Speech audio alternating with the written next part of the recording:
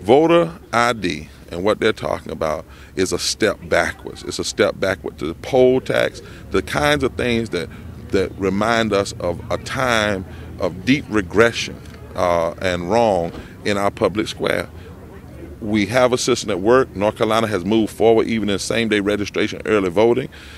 We have a number of protections already within our political system. We don't need to go back and think about it. I'm hearing that they're talking about voter ID as one of the first things, not fixing the budget, not guaranteeing people jobs, not dealing with education, not protecting education, not dealing with educational equality.